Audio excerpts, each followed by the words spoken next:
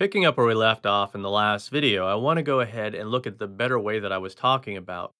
And that is going to be instead of coming over here and modifying the pressure, which affects all the brushes that we see here in this particular category, we can do this on a per brush basis by choosing either the multiplier or maximum to modify.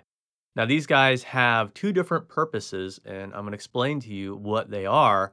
And the simplest way of explaining this to you is I'm going to come over here first and I'm going to go ahead and modify this opacity pressure slider. So I'm going to go ahead and turn this all the way to 100. You can see that my stroke preview here changes. And what this is basically going to say is that now that I'm pressing light, I'm going to be getting very light pressure. And as I press harder and harder, I'm going to be getting more and more pressure. Now, because I have the texture set to 100, you're seeing that I'm getting a strong grain interaction here. But if I set the texture down to 0, and I do the same thing, press very lightly, and then I press harder and harder, you'll see that basically I get the same idea here. The only difference is that one is going to be revealing the texture as we increase the opacity, and the other is not going to be revealing the texture. But otherwise, it's basically the same concept. Now, the important thing to understand is that we can do the exact opposite, meaning that I can take the opacity slider in a negative 100 direction. You can see that my stroke preview changes. And now what happens is as I press softly, I'm going to be getting a large amount of opacity. And as I press harder and harder, I'm going to be reducing the opacity until I let go. So you can see that we can also have those types of effects. Now, what's important to understand about this, if I set this back to 100, which is probably where you're most likely going to leave it more often than not, and then I come back over here and I set the texture to something around 25 so that I get a mark that looks like this, where I'm going to be filling in the texture, but I'm going to be showing some of the texture at a light pressure.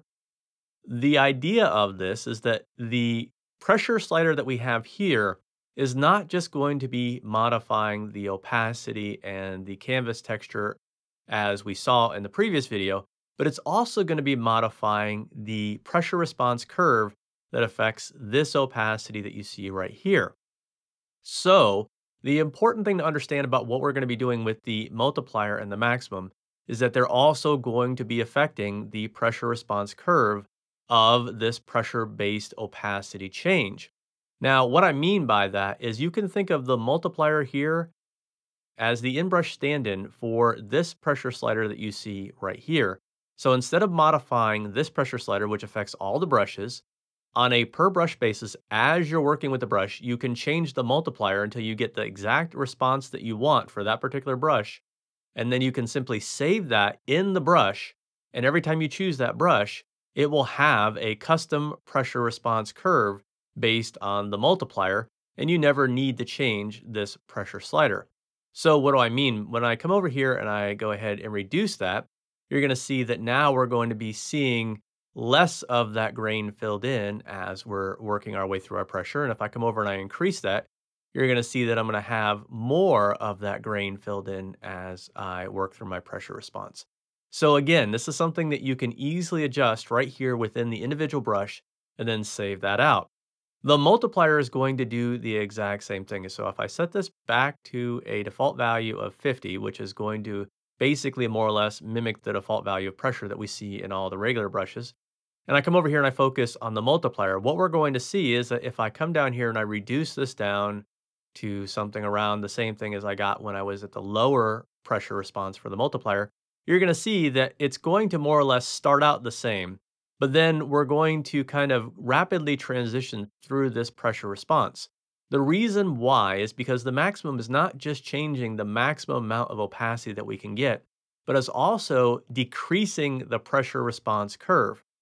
If I increase this up, I'm going to go ahead and do the same thing. So we're going to be able to go to this heavier opacity that we saw before, but what's going to happen is we're not going to have as much pressure response as we saw where we can go between the very light pressure and the very heavy pressure.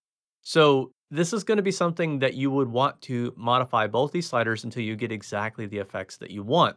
And you can have them set in whatever way you want, but it's important to remember that they don't just affect the opacity, they also affect the texture as well. So the idea again is that you do not want to modify the pressure, even though that's what I demonstrated in the last video. Instead of modifying the pressure, modify the multiplier and maximum. And again, the multiplier you can think of as a straight replacement for the pressure on a per brush basis. And the maximum is what you would use instead of the multiplier if you wanted to get the same types of opacity and grain effects, but with less of a pressure response. So again, just modify those two until you get exactly the type of brush that you want, both in terms of opacity as well as the canvas texture grain response. Now that said, I'm going to come over here, I'm going to clear this out, and we're going to go ahead and pick up here in the next video.